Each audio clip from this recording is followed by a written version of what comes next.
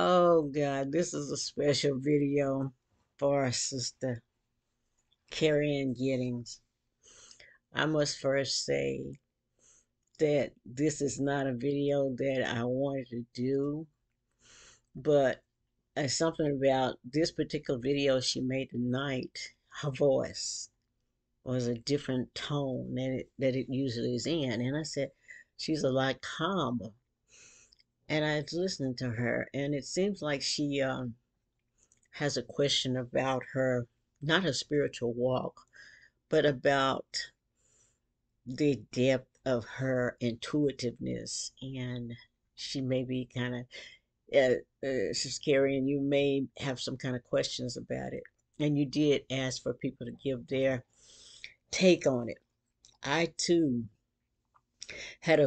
still have a very special calling, and raised in the Pentecostal church like I was, I can't say that that had an influence on me because I knew the voice of God before my mother even told me who this was. And it's like, when you're small, you have a best friend and a comforter, and then all of a sudden, somebody comes to you and say, let me introduce you to who you need to help you. And so in my mind, I thought I had to give up this friend that I had and learn about this new friend that died for my sins. So that was just like a conflict of interest for a while. But I'm trying not to rush myself. Oh, another thing, Sister Carrie, I wasn't gonna do this video, but I started feeling compelled, and I said, "Ugh," I mean, because most of the things you talk about, I do not agree. But when you were doing your top 20, you said, Mary! And I said, oh, is she talking to me? And I said, oh my God, please don't. I asked God, please don't do me like that. This is my heart monitor. If you guys wonder what that is, it's for a test. And then I ignored it. I said, oh, I'm still not going to make this video. Maybe a minute later, she calls Mary again like that. I said, oh God. So this is especially for you. You could take it or leave it. But like I said, I was born with this, whatever this is. And the voice that I heard it when I was in the third grade. And I had lost my spelling book. And we had a teacher that would just whip you for nothing. If you had to go to the bathroom, you can go, but you're going to get a whipping. When you come back, you're going to stand on a block, a square on one foot, and you're going to hold at least 10 books. So she was mean. And I had lost my spelling book, and I was able to sit on with a classmate and try to, make like, we just sitting real close together. But we were looking at pigeonholes and everywhere. We couldn't find it. So my friend says, Mary, you gonna have to pray to Jesus because we can't find your book. And that meant it was serious. So that particular night, that very night, I said my prayers. Our Father which art in heaven, hallowed be thy name, blah, blah, blah. God bless me, mom, daddy, mama, all the members of the family. And then I said, Jesus, please help me find my spelling book. And I didn't say this out loud. I'm just praying, within, but praying to myself. Then I heard a voice says, you'll find your spelling book tomorrow. It's going to be a little hard on you, but you'll find it. I opened my eyes and I said, who is this lady? I thought it was my sister, but the voice was a little too deep. My sister was sound asleep. I looked in the ceiling and I said, oh, I don't know what that was. But anyway, I went on to sleep. Next morning, I'm on my way to school. Get across the street with the crossing guard. The same voice says, remember, you're going to find your spelling book today. And I said, oh, I remember that voice told me that last night. I got happy for a second. And then, forgot about it again. After lunch, Miss Haswell, this mean teacher, she calls me up. She said, Mary Sims. Come up here to my desk. I said, oh, what have I done, Miss Haswell? You just don't go to her desk because you're in trouble. And I knew I had lost a book, but man. And then she pulled a drawer open, and that's where she kept her strap, this big old belt. She said, where's your spelling book? I said, I don't know, Miss Haswell. I don't know. I lost it. How long has it been lost? I don't know. I don't know. And by that time, I was laying on the floor, kicking and rolling. Miss Haswell reached in her drawer, and I'm ready for that whooping. This woman had my spelling book in her hand. She said, get up, gal. Get off that floor. I ain't gonna whoop you. You keep up with your book. And I managed to get up. I'm still crying. Take my little spelling book and go back to my seat and still crying. But I did not remember what the voice had said until I was getting ready to say my prayers again that night. I said, oh, that's what the voice told me. The voice told me that I was going to find it. And it was going to be a little hard on me. I was just baffled, but I couldn't tell anybody. I mean, it was just something that was happening with me. So I let that go. I say within 2 months, I heard the voice again. We had a grown man that used to come up. He was kind of slow, but he would come up to the teachers, the school, and they would give him money to go pay their light bill downtown. He was just a little errand man, but he was too old to be hanging around with us kids. I was in elementary school. So Rover, that's what we call him, Rover. But this particular Sunday, my mother and I had went to the grocery store, and as we were getting ready to take the groceries to the car, I said, Mama, can I walk home? It's a pretty morning. It's still early Sunday morning. And so she says, uh, yeah, I guess you could go because all the bad people, they still sleep. You could go ahead and walk home. I'll meet you at the house. So she drives off, and I'm just skipping. And we lived in the projects, and picture a straight path, a street, just a road, and you look to your left, you see a path, a cut through, and leading to the projects. Now you can walk a little further and don't take that shortcut. So that's what we usually do, take the shortcut. But before I got equal to that shortcut, I heard the voice again. And it says, don't take the shortcut. Stay on this side of the street. And I was so glad to hear it. I said, oh, that's the voice again, the voice again. I was happy, happy, happy. And then I heard this sound, psst, psst. I think it was a bird. I'm looking like, what is it? Psst. And I kept walking real slow. But I knew I wasn't going to cross the street because that's what the voice told me not to do. Don't stay on this side of the street.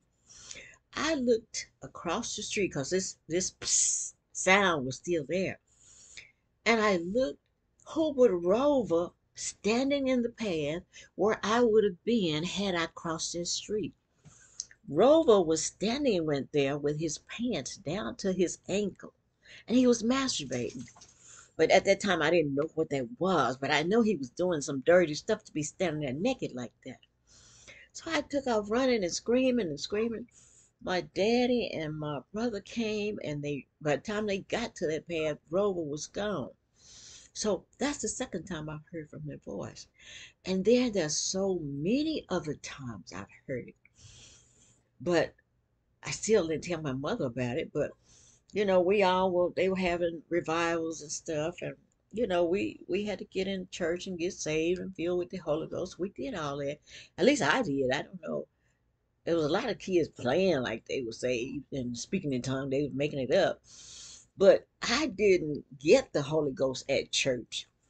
I got it at home. I was the only person at home that day. And I started praising and thanking God and just feeling so good. Then I started speaking in tongues and I couldn't stop. My jaw was like that. I couldn't, it was like that. I couldn't stop. And I couldn't stop speaking this language. And I grabbed myself and hugged myself and said, Mary, stop, stop. And I finally calmed myself down enough to go to sleep. And my mother came in that from work that evening, and she gently touched me. She said, "Mary, wake up." I woke up. First thing came out of my mouth, I was still speaking in tongues. So my mother knew then that it was really the Holy Ghost. It wasn't something I had to do at church and make the people believe that the Holy Ghost had visited me. But this is what I'm saying. There are millions and millions of different things that have happened to me that I can't explain. And when I saw my mother's body in a casket when I was like 17, when I saw that, she was in a pink gown, a pink casket, and I saw this in the church. 6 months later, this really happened. Pink coffin and pink gown, and my mother's dead. She wasn't supposed to do that. It took me years to get over that. I cried every day. She died in 1971. I cried every day till 1974 when my oldest son was born. So I said, "Oh, my baby, me and my baby can't be crying at the same time." So I stopped crying every day to keep my baby from crying. But Sister Kerry, is we are not the only people that are like that. And I don't know what it is, intuition or what it is, but that when the gift of prophecy came and where I would actually talk and say, it was predicaments. I would say this, but I hated that. It made my chest hurt. But I had gotten to the point after my mother died, I actually told God, "I can't do this. I don't want to do it. Please leave me alone. I just don't like it." And even the pastor of the church, show you how vain people can be, and they're even in the church and they can lead you, just blindly lead you, put a carrot apple in front of your nose and just make you do what they want you to do. He got very upset with me. He says, "Daughter, you're not giving the prophecies anymore. The church got to have a prophet. You get your mind on God and consecrate yourself so you can keep these prophecies going, because we haven't had a prophet in the church for I don't know how long." And he was putting pressure on me. And a lot of things happened in the 70s, and I got married and had my child in 1974. But I saw a lot of things that I was not supposed to see in his church. And it's kind of like in the scripture, Isaiah said, in the year that King Uzziah died, I also saw the Lord. So my mother, I believe she had to die for me to see, because she was this blocking. "No, I don't want you to see this. Don't, no, no, no. Don't talk about that." So she stayed in the way, so I couldn't. It's a protection for me to not see things. And I began to see things. What was it's not a premonition, it's just stuff that people were doing. I asked God to take all that away from me, and it would not go away. The prophecies left me, verbally speaking prophecies left.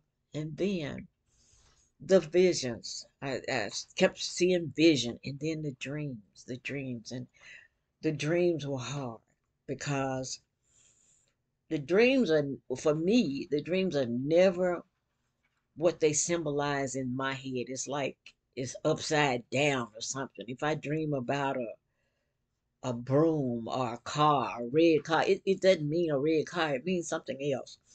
So I had to figure out what that was. But honey, honey, honey, it is okay. But the thing about it, for me, I have to go into seclusion and don't let the end of the world, these prophecies that you be given, don't let that consume you, because you won't be able to hear the silence of God.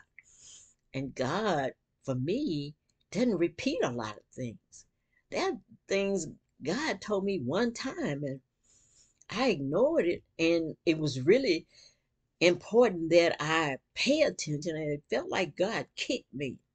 Didn't I tell you this was going to happen? And I said, oh my God. And I had to get the car back on the road.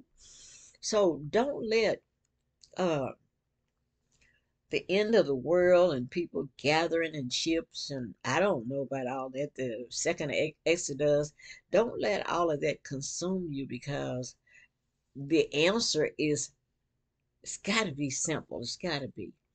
And what we're doing right now, we're all collecting these dots and just dots everywhere.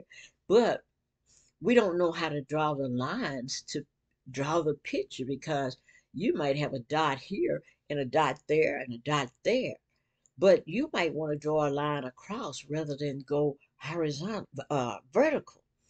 And you may be drawing the wrong thing. So just get the dots and then connect them in the end.